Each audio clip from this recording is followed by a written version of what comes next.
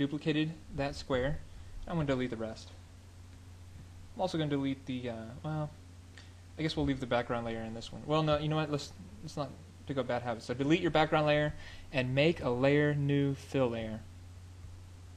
And the reason why I always do this is because this thing is infinite, whereas that background layer, it's limited. So if you were to make your canvas size bigger, then you would see this big square in the middle, and you'd have to go back in and refill the rest of the background.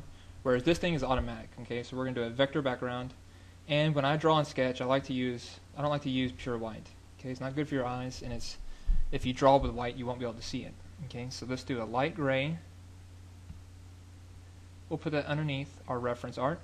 We'll actually name our reference art, and I'll drag that to the middle, and I'm also going to make a copy of that, a small copy, like a thumbnail version. Reference art, small, or you can put thumb for thumbnail. Thumbnail is basically a small piece of artwork. Okay. Control T, I'm going to make that small and drag that up into the top left corner. Actually make it a little bigger. Hit enter, and I'll chop off the sides of that. So I'm going to make my big one invisible, and then take this small one, and we're going to cut it down a little. So I'm just going to delete. So all I want is that main part there. Okay. Move that up to your top left. Okay, so I've got this guy up here, and then I've got this one here. Okay, so it's all just reference. And I'm going to put both of those in a folder called ref.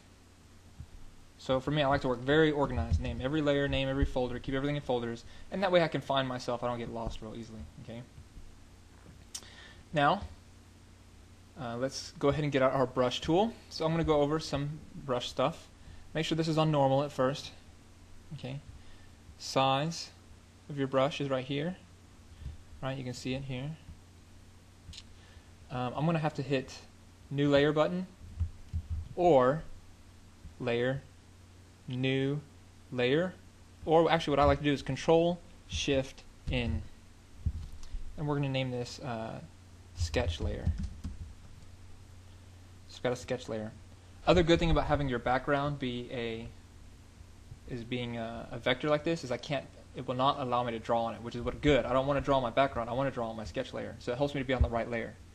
And for my reference layer, I'm going to hit this lock button, so that way I don't accidentally draw on my reference, and I cannot accidentally draw my background, so I can really only draw on my sketch layer, which is great. Okay. For your brushes, probably you'll have some circle brushes, so let's go ahead and get those out. Okay, something like this. Okay, we got a lot to review here because there's a lot of options for your brushes, which is good because you get a lot of options. Okay, so a lot of features.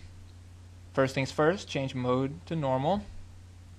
You got your size, and then depending on what kind of brush you have, typically you will have hardness. Yeah, so here's a normal brush. Okay, so I want that a little smaller. And hardness, right? If you want a really soft brush, like an airbrush, right? Soft edges, then you want hardness 0%.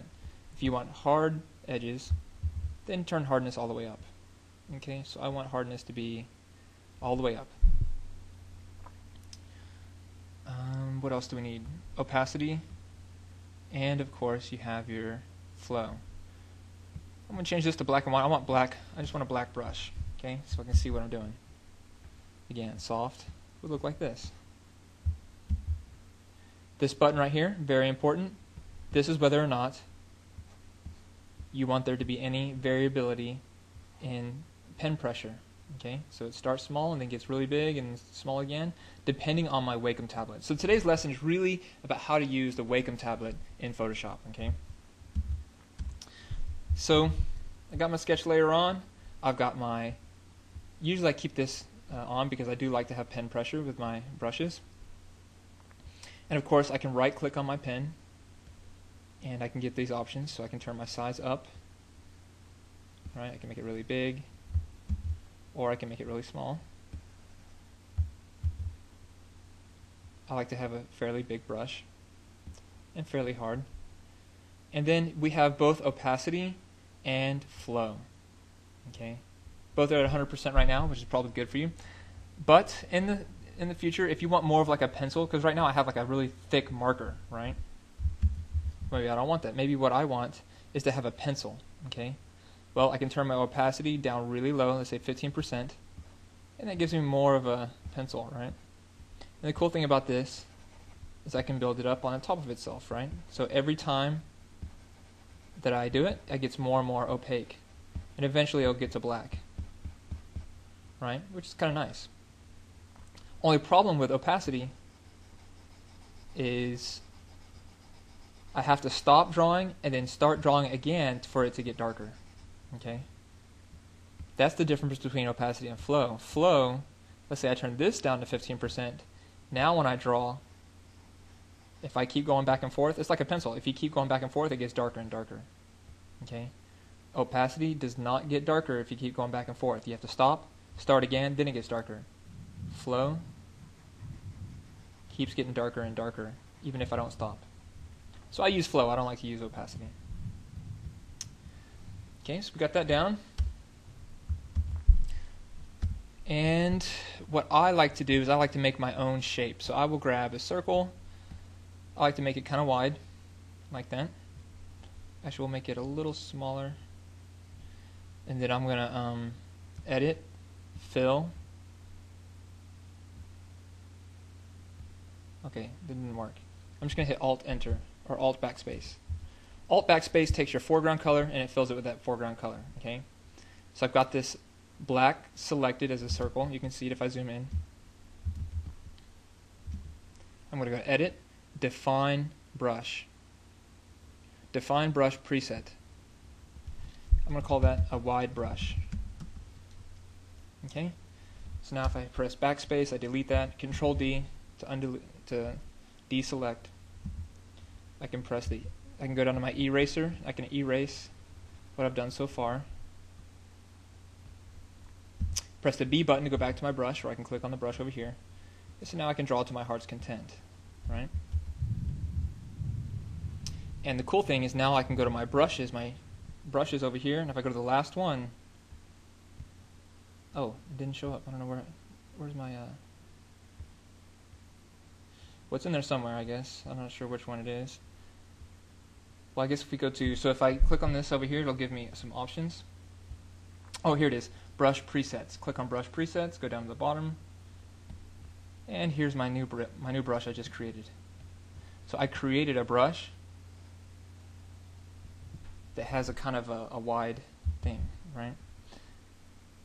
Cool thing about this, I can change the angle a little bit, and this gives me, and I'm going to make it a little smaller, and what this gives me is kind of like a calligraphy pen to draw with.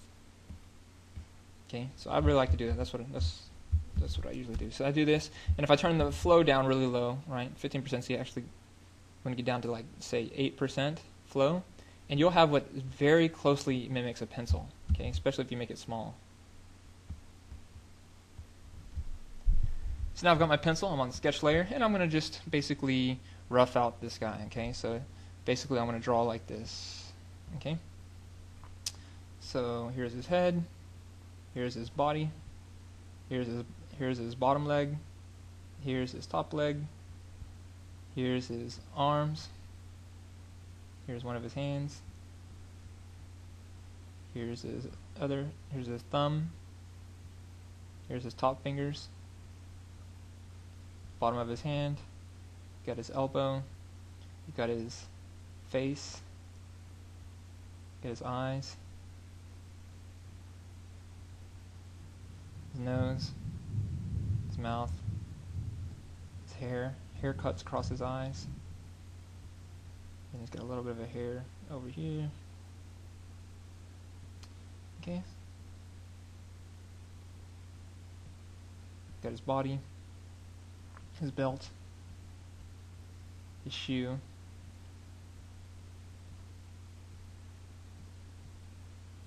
his knee,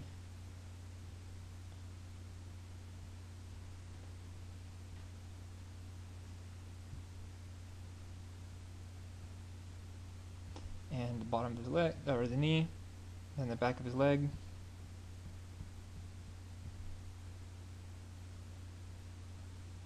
and the top of his foot. Oh, and then his chest. His pupil, this other strand of hair. Oh, and you know what? Let me click the V button. Actually, I'm going to make the whole thing a little smaller, because I got to make room for that pig. So I hit the enter button, move him back down a little bit to the bottom, hit the B button, and now I can finish out the rest of this shape. So I've got this big form on top, so I'm going to draw his head is like this, his snout, his eye, mouth, and then of course his ears, and the rest of his body.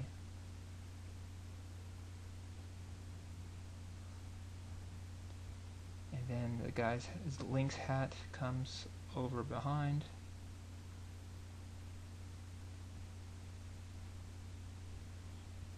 Okay.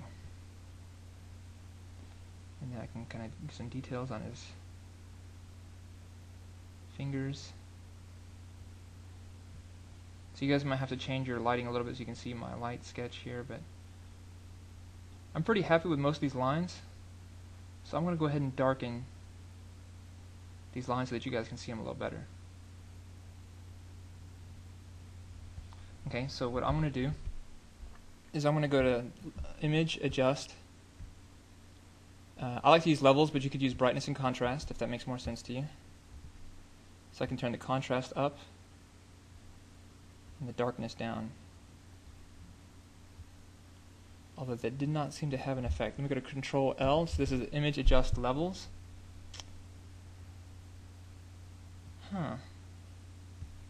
Okay, well what I can do is I can duplicate this layer. See that? So each time I duplicate it, it gets darker. Then I can shift select all of them, then go to this drop down right here, and merge layers. See that? Now what I can do is I can go in and I can erase some of the lines that are not that helpful. And what I'm doing with my eraser is I got this eraser here, and then I turn my flow down, and I use a very soft, make it very soft, right? Because you don't really want a hard eraser, you want to just kind of lightly.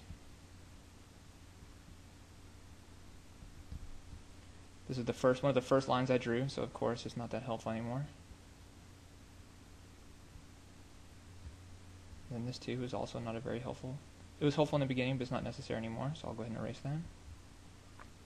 Okay, so some other important things to know about drawing with a Wacom tablet. This is very critical. Actually, I should have put this in the beginning, but that's okay.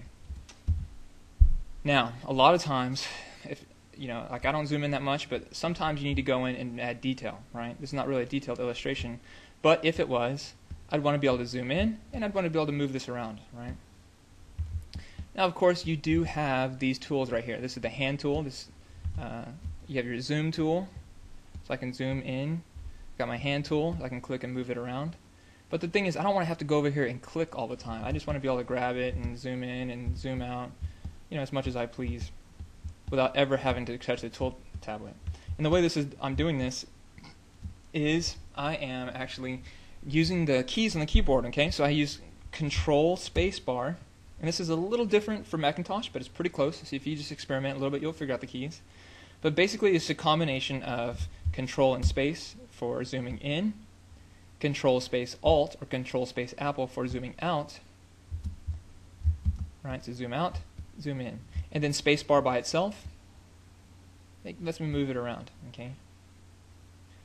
Also, I can press the Tab button, and it gets rid of all the extra stuff, right? And I press the Tab button again, it all comes back.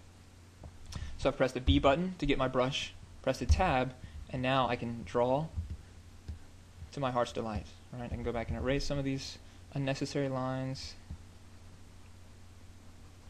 I just want my drawing to make sense, so I'm going to erase some of this.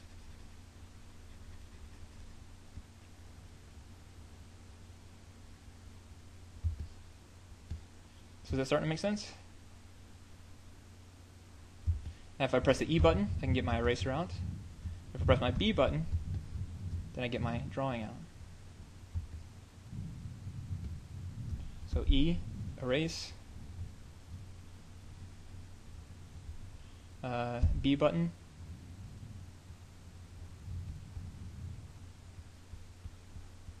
for a drawing.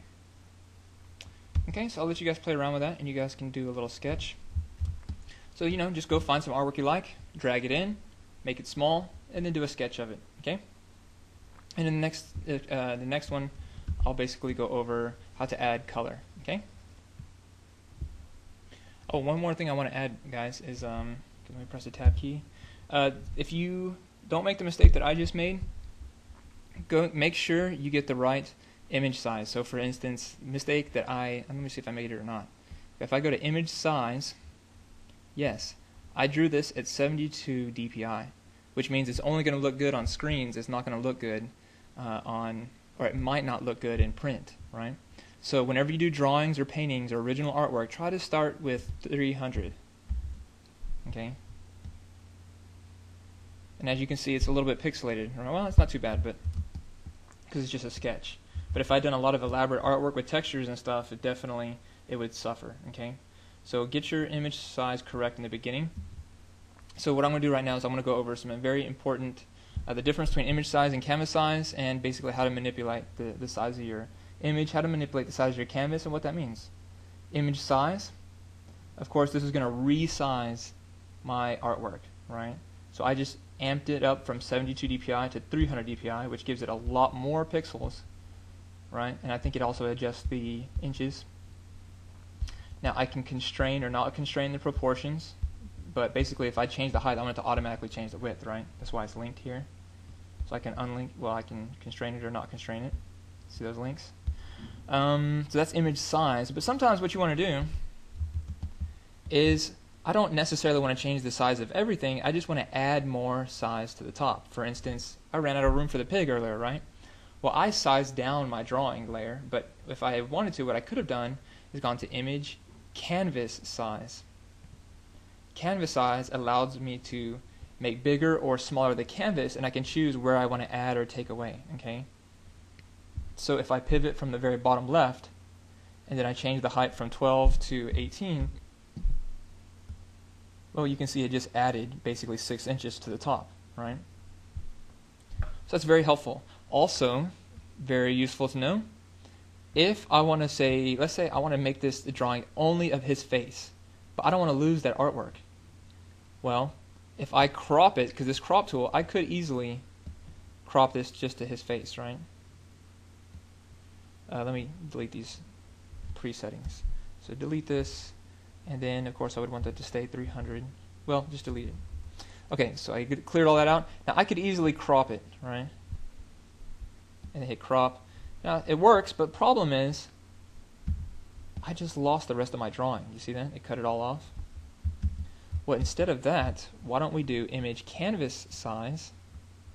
And this is near the center, so I'm just going to, let's say I want to get it down to about 5 inches to 5 inches.